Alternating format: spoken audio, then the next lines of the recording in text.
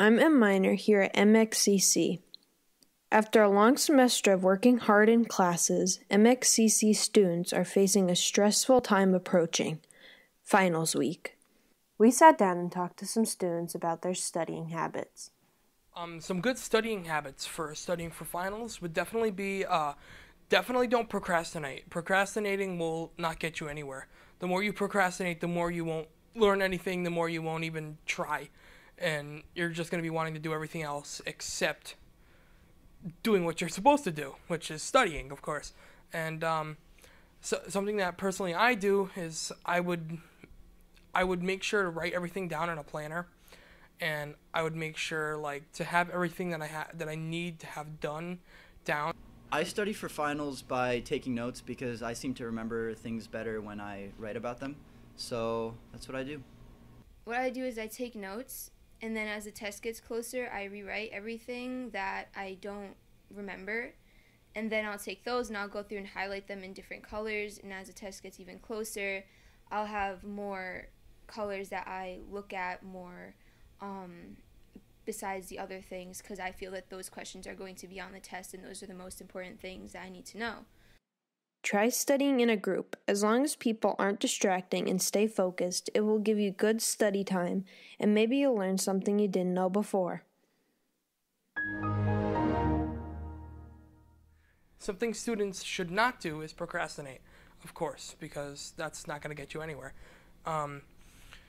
Something you can also do is, something that you shouldn't also do is you should definitely not do it the night before. Doing it the night before will only lead to much more stress, only lead to you rethinking your choices.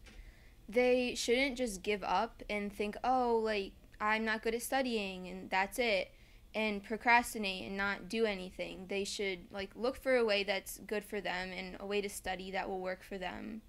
And if they're having trouble, they can ask a teacher, they can ask someone else, and just try your hardest to do well so you don't have to retake the class.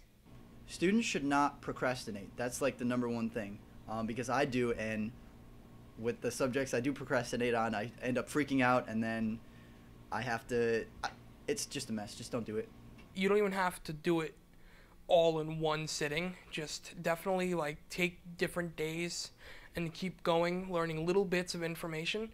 And if you do it I know some people do it right before class. No, that's not going to work out. That's definitely not going to work out. I do feel prepared for my finals. I usually study a little later on, closer to the test, so I'm not 100% sure right now, but I'm sure that I will do fine. I do not feel prepared for my finals. Do I feel prepared for my finals? Yeah, I don't really have too many big finals. They're just more projects, if anything. I'm really just working on projects, and I have a few, I have an essay to write, which really is no big deal, and the only one I'm really worried about is my natural disasters, because that class is very hard. Remember to study, and good luck to the MxCC students on their final exams. I'm M Minor, back to you.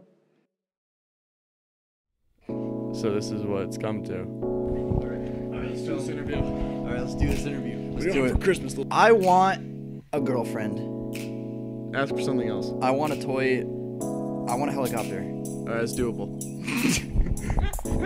People are making flashcards, especially with science and math classes. What you want to do is write vocabulary and definitions. So you practice with a friend, da-da-da, you know your stuff, you're good to go. It's about to say I know you're talking bullshit right now. That was a good take.